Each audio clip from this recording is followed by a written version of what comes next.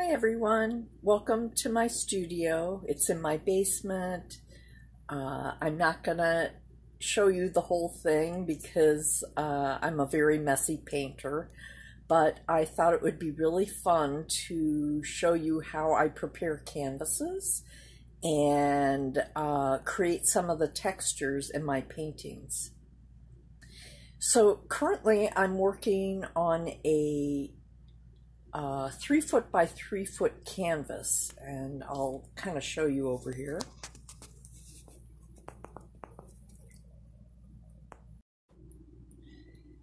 So I am finishing up this canvas with, it's basically a field of flowers, and I start off with a reference, a photo reference, usually of photos I've taken on some of my trips to the west side of Michigan. And I love color, and I'm primarily a palette knife painter. So this is unfinished. I still have to fill in the sky, but you can see these really wonderful textures that I create using modeling paste.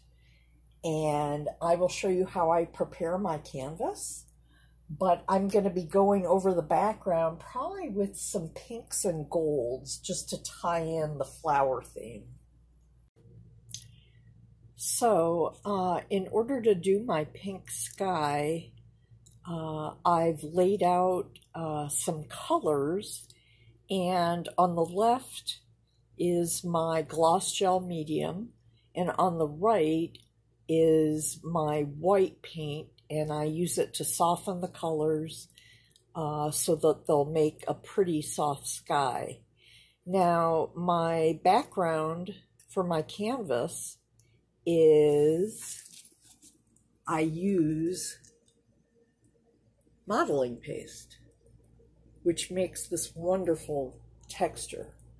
But as you can see, it's kind of a matte finish, and I want my painting to have a more glossy effect.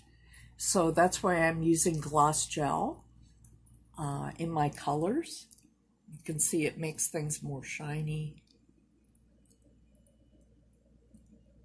So when I do these really big paintings, I really take my time.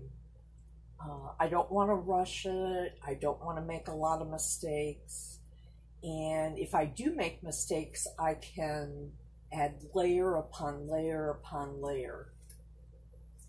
So I'm going to start applying my pinks. And since I'm an abstract painter,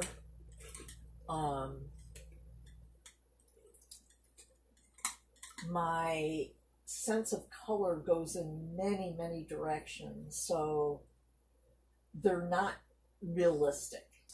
So I'm using different pinks here. As you can see, it's a little bit harder to apply the paint because of these nooks and crannies from when I put on the modeling paste. But I'm just going to keep applying, you know, white and gel and put it everywhere. And then what I might do is add various colors, maybe some lavenders or gold. And I'm going to go across the whole canvas before I start filling in spaces.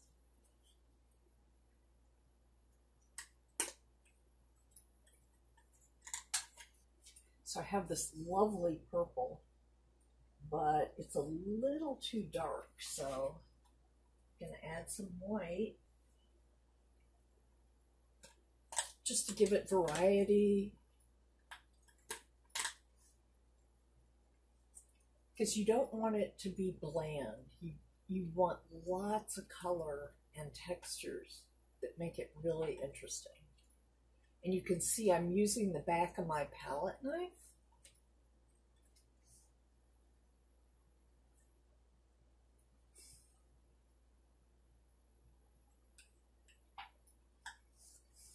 And I don't always have a plan when I paint. I'm a very intuitive painter, so often I'll just stop and look and say, okay, what other colors would go with this? So as you can see, I made a lot of progress this afternoon, and I found all these beautiful, gorgeous colors to fill in the sky and textures. Now I want to make some changes, and I'll probably go over with another layer, but for instance,